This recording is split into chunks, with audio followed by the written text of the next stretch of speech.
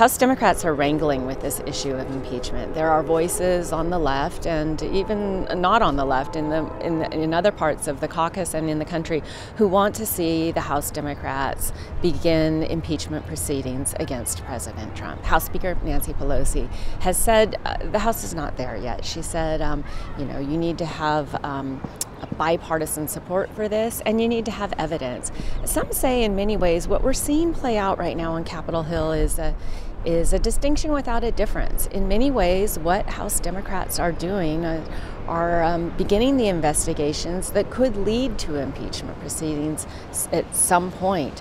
Of course, they're not there yet, and we don't know if it will get there, but they are conducting these investigations of the Trump administration, of his family business, and of the way the Trump administration interacted with Special Counsel Robert Mueller's probe to see if there are grounds that rise to that level. Good morning, everyone. We share sadness today on the passing of Robert Hare.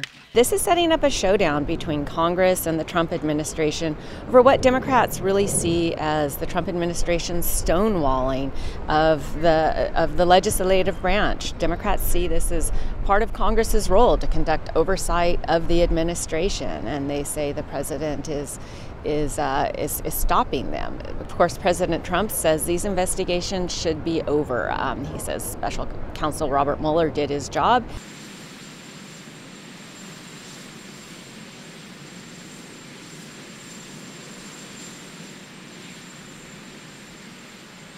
These weeks on Capitol Hill will be pivotal.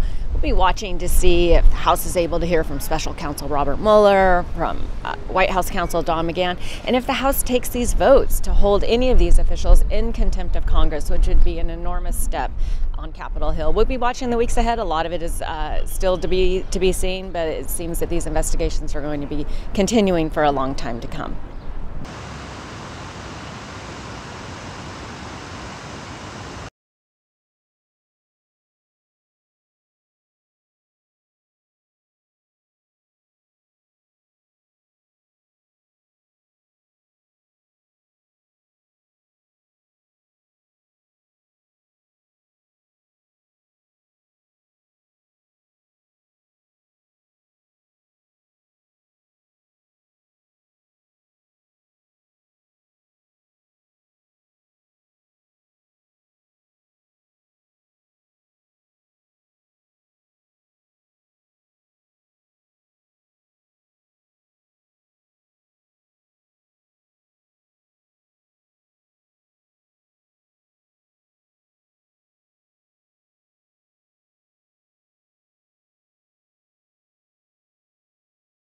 On for quite a long time.